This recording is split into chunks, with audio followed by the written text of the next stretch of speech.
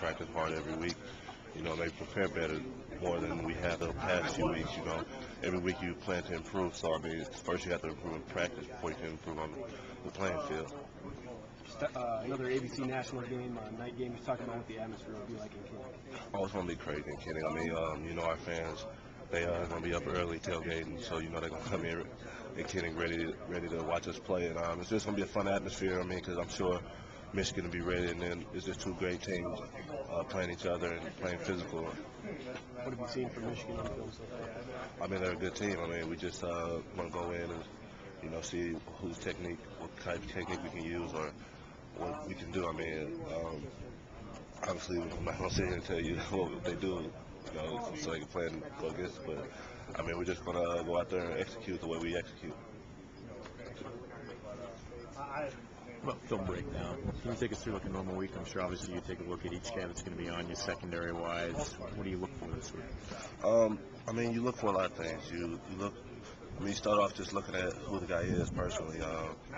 Then you just take it deeper into, okay, what is his technique or where he plays. I mean, but a lot of times you don't really get too in depth with the media with it. So.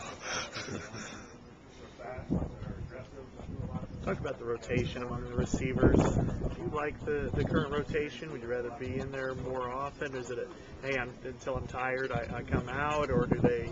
I mean, the receiver rotation. I mean, everybody wants to be in there all the time, but I mean, you can. And obviously, I mean, we like how it's going. I believe each one of us is, you know, happy. I mean, because at this moment in time, I mean, it got us 5-0.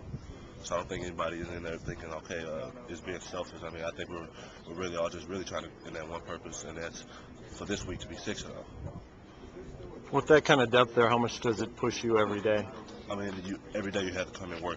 I mean, every day you try to come in and have a perfect day of practice. You know, I mean, most of the time you never have that day, but just to strive for that day because you know the guy next to you is there trying to do the same thing, and you know he's able to play just as much as you can.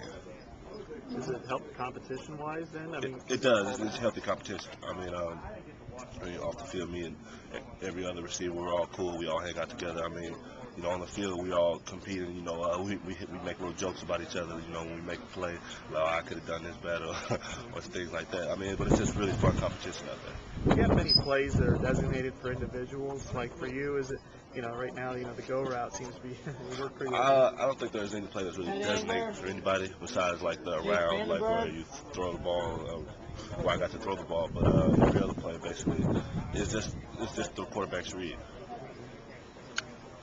You get a sense this game may mean more to Coach Campbell than other games. This is alma mater and coach there. I mean, I don't know. I mean, what's actually going through. I know he would love to win this game, obviously, because that was his old alma mater. But at the same point in time, you know, he's going to treat this game just like he treats every other game and try to be the best prepared coach on the field for us. You know, he's going to try to put us in the best position to win.